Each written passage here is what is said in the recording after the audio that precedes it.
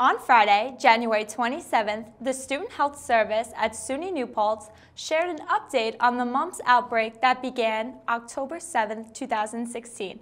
WNPC TV's Zachary Kerman followed the following report. As a new semester commenced, new details emerged regarding the current status of the mumps virus. We have not had any cases so far since coming back from break. I think has been a good sign.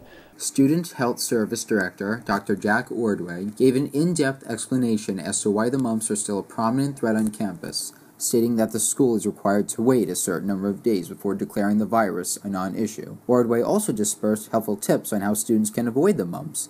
We have students on campus who have already had at least 2 MMRs, or their vaccinations against mumps, making sure that they are using proper hand hygiene, don't share any utensils, don't share any glasses, be careful who you kiss. In addition to sharing his opinion on whether or not the mumps would cease to exist on campus anytime soon, Dr. Ordway gave his take on how the mumps outbreak has impacted SUNY New Paltz in a positive light, praising the measures the campus has taken to prevent the virus from spreading. I've been very impressed with the way the students have handled it.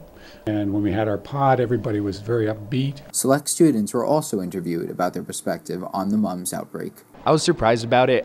Last semester when I heard mumps was it was just spreading on campus, I was really surprised about that. I've definitely been using a lot more hand sanitizer. I don't share any drinks. I was a little disturbed at the fact that there's still cases going on. I'm actually a lifeguard at the pool, and I know that that affected a lot of the swimmers there, so it was a little bit disturbing. For more information, check out the Health Center at www.newpaltz.edu/healthcenter.